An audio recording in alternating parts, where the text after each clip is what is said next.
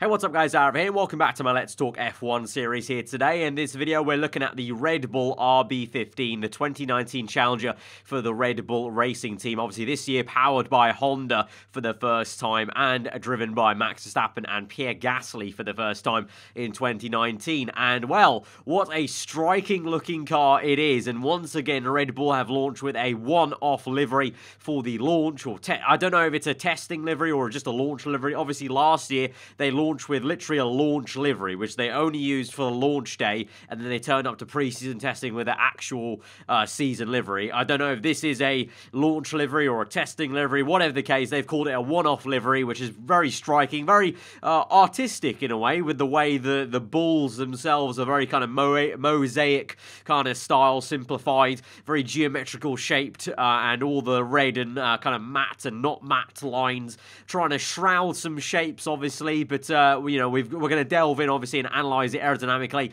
and it does look to be a very tasty car, as obviously Red Bull would be. They're pretty much the kings of aerodynamics and chassis, as it were, in the last era of Formula 1, really, and this year, I don't think it's going to be any different. I think the Red Bull car will be very strong, and I hope that it's going to be able to take the fight to Ferrari and Mercedes, but that remains to be seen, obviously. Only time will tell in testing, but let's look at this car in depth and see what's what then. It's got a lot of intriguing things about it, so let's dive into it. So we're going to start off back here on the diagonal photo. There's not actually too many different angles. There's only two different angles I've got of the Red Bull from the official photos. There are some photos of the car running on track in their shakedown at Silverstone, but I don't think they're going to be any more useful than these studio photos.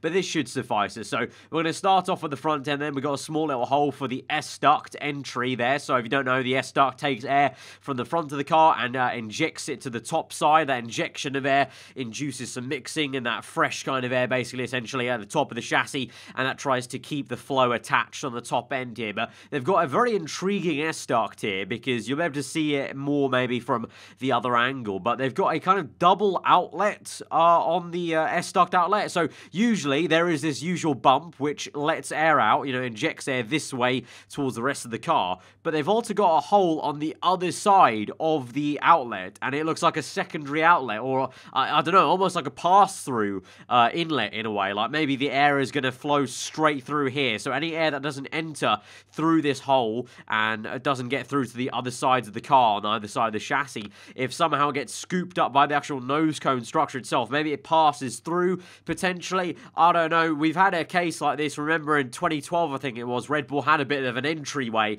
like this when they had that step nose solution, and that really didn't even go to anything. So I don't really know what it is. I've not seen any tech guys on Twitter either kind of deduce what it is, but a very intriguing S-duct nonetheless, and so far the most intricate and interesting S-duct of any car that's launched, really. They've got the usual turning vanes, but I want to say that this turning vane a bit more looks like a bit like a snowplow in a way, like the Mercedes car's got. Definitely from the front-facing view, it looks a bit more of like a plow kind of winglet that attaches to the normal turning vanes that would be there underneath the suspension arm. So a bit of a different way Red Bull maybe gone about it to last year potentially, or maybe it's just the first time I'm seeing it in that kind of way potentially from this angle. But as they move on then to the middle of the car, apologies for the picture being a little bit blurry. It's not the best high-res photo Red Bull could have given us. Weird enough, the front view is really high-res and this side view is not so much. Right, so we're going to look on the bargeboard area first of all before moving to the side pod end plates and whatnot. So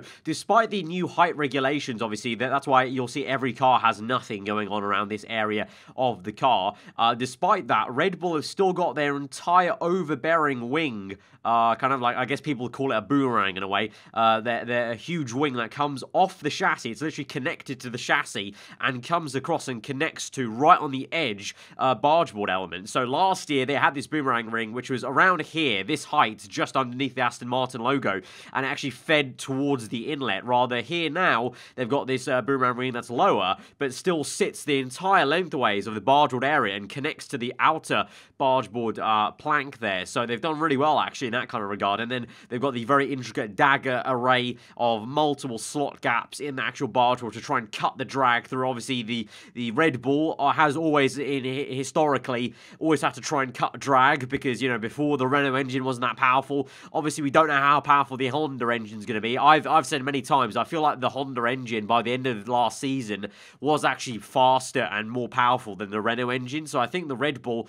actually will go very, very well this year. They might not actually have to compromise so much maybe over the circuits in terms of drag versus downforce they want to produce, but they've got multiple slot gaps in their bargeboard elements, a very intricate array from Red Bull, but very similar to last year, very evolution in that kind of respect of that. All pretty much the only difference is having to obviously be lowered down for this new height, and I can't tell if this is paintwork or that's an actual small little bargeboard. I think that's just paintwork because I'm pretty sure that part of the car is outlawed for any bargeboard elements there, so some interesting paintwork. If it is a bargeboard element, it's a very tightly wound one basically onto the chassis side, yeah. But, yeah, this entire area very much an evolution of last year, apart from chopped off here. They've got a bit of a Renault style, almost like an Aerocat kind of shape here, because Renault used to have a very infamous Aerocat that went like that, kind of came up like this and curved backwards and then upwards. So they've kind of almost mimicked that. And they've done away with the 3-element prong array, which was very similar to what Mercedes ran. Mercedes and Red Bull always had a very similar 3-pronged connected end plate of the side pod here, and so Mercedes have continued that trend, but they've cut it off, whereas Red Bull have just gone away from that concept. They've got one singular upright here, and then they've got this different looking shape to what they had last year that connects to this winglet coming off the chassis, so a bit of a different style for them. What's not a different style is they've maintained the two pretty much aeroplane-like wings that kind of stick out very obtrusely with the end plate on the edge, the ones that Renault have kind of copied on their car now for this year, and so that remains the same way. So encouraging mixing on the top of the side pod and the end plate, especially trying to also tighten up and clean up the air and kind of focus it on the pin, the tip vortice that gets created here on the outer edge. But when we come to the actual inlet itself, again, the small same inlet that Red Bull ran last year, very similar sized inlet, I would say, but the actual side pod themselves, I would say they've even somehow got a little bit smaller in a way. That might just be my eyes playing tricks on me. They might be the exact same size as last year, but they definitely look like they've sunk in even more to last year in a way. Like when I first saw the pictures without any of the brightening up, I just thought, does this car even have side pod inlets? Like, it doesn't even look like it's running many side pod inlets at all. So yeah, I've tried to get the geometry shape, and you can see at this point in the car, it really sinks deep in. So I feel like Red Bull and Honda have really worked very well in tandem. Obviously, like Honda and Red Bull pretty much are like a works team working together, and so they've really worked hard on packaging up that car,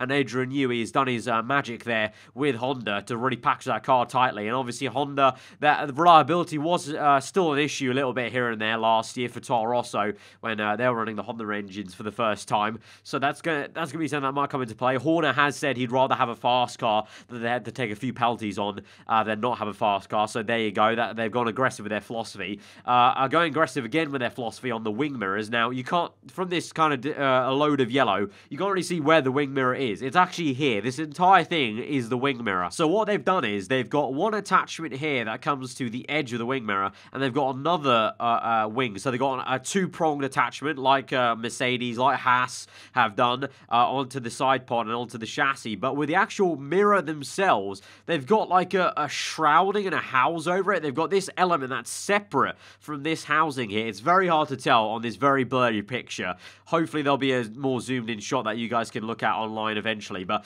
essentially they're trying to let air pass through up and above of the mirror, very much like Ferrari tried to do, but they've gone even further by making the entire housing of the wing mirror aerodynamically positive. You know, they're trying to flex it in a way on the left-hand side here to try and induce some vortices, maybe try and push the air the way they wanted to. The same thing here with the way this part is disconnected from the rest. They've been very, very clever and very aggressive with the way they've housed the mirror there. I really like it. And then the actual housing itself, where the inlet is, the inlet's somewhere around here, but they've got this element that comes out and overbearing, which is just, to try and push them there to where they want it to get to, and then the upright connecting the two, and then it connects onto this outside piece here. So you'll be able to see what I mean a little bit more maybe from the front end there, but a very nice kind of housing situation for Red Bull. They're shrouding closing the inlet essentially and letting some air pass through straight through here rather than going through the inlet. There's a little bit of a cubby hole in a way that shoots air through.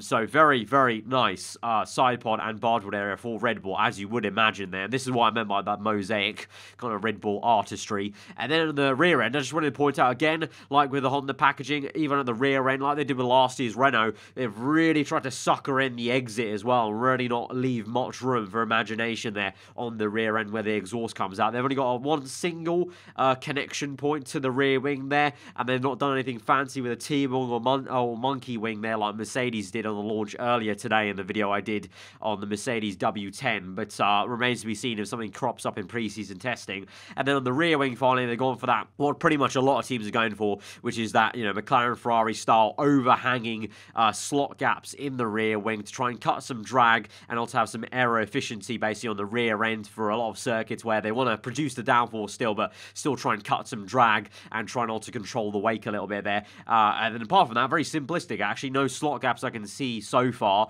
on the Red Bull car, so maybe that's to come later on, or maybe they're just not going to bother with it. A few times Red Bull did go the other way compared to teams where some teams had slots and fancier stuff around the car. Red Bull sometimes didn't just bother going for it because they're producing so much more downforce elsewhere around the car. But yeah, very intricate looking Red Bull there on the diagonal view. Well, we come now to the front view, and you can see probably very clearly on the video, it's a lot more high res. So thanks for that, Red Bull. I don't know why you did that, but there you go. The front wing itself, obviously the simple front wing, but like Mercedes, like I said, a bit more curvature to the Red Bull compared to the other teams like maybe Toro Rosso. Renault actually definitely had the most sculpted front wing so far, but Red Bull here opting for that classic Red Bull shape, actually tapering in as you come in through. They're trying to create these little flicks of vortices, trying to go downstream towards the bargeboard area. And this is what I meant by the turning vanes. This is why I feel like they've got a bit of more of a snowplow shape compared to last year, because they've got this kind of floor to the turning vanes that's going to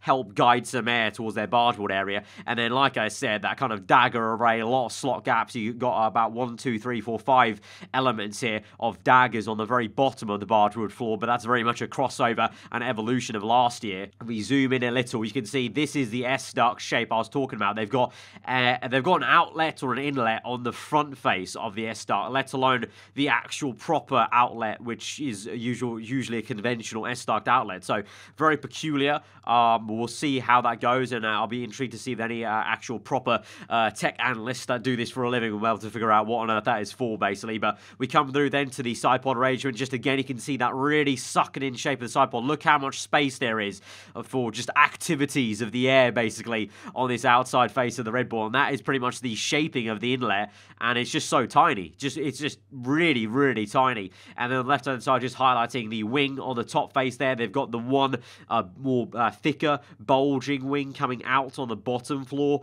of the inlet to attach up to that outright, like I said, and this is where the boomerang wing comes through and attaches to the outside face there on the left-hand side. And then they've got this wing mirror, like I said. You can see, without the yellow stuff, a little bit clearer maybe, what it looks like there from the outside. I'm trying to pick out the geometry shapes there, and it's just so intricate. You've got this separate shape here on the right-hand side if you look, and then you've got this shrouding cover here, and then you've got the two elements that connect it in itself. You can see this upright and these two uprights are gonna, obviously the air is gonna get affected by these two uprights and create some vorticity on the top end there, as well as this wing coming across there. So they've been very clever about the way they've gone about that, and then pretty much the picture gets a little bit defocused from the front to the back side, but not much to really talk about on the rear end, apart from, like I mentioned already, on the rear wing. But yeah, very peculiar Red Bull front end. I'm sure it'll look a little bit more like a classic Red Bull once we get to the actual pre-season testing or the race day on Australia with the usual yellow and red Red Bull. But actually, something I forgot to mention was on the floor they've got these two slot gaps just ahead of the rear tyres. So like Ferrari and Toro Rosso, we've seen playing around with big slot gaps in the floor. That'll be another area that Red Bull, I feel, will exploit quite a lot there to try and get efficiency on the rear end between the rear tyre and the rear wing. If they can get a vacuum seal through this area, the better the diffuser works, and also trying to clean up some air as it goes towards the rear end of the car, and also trying to duck it underneath the car where a lot of work goes on without you guys knowing. But a very aggressive looking Red Bull car, and I think, well, with the partnership with Honda, I for one have some positive hopes that they can finally take a bit of a fight to Ferrari and Mercedes, but obviously there remains to be seen. We'll see what happens in pre-season testing and whatnot. But guys, if you did enjoy the video and found it informative, then be sure to smash that like button. Let me know what you thought in the comments below. If you are new around here, do subscribe for weekly Formula content. I'm aarava. Hope you enjoyed today, and I'll see you guys next time. Goodbye.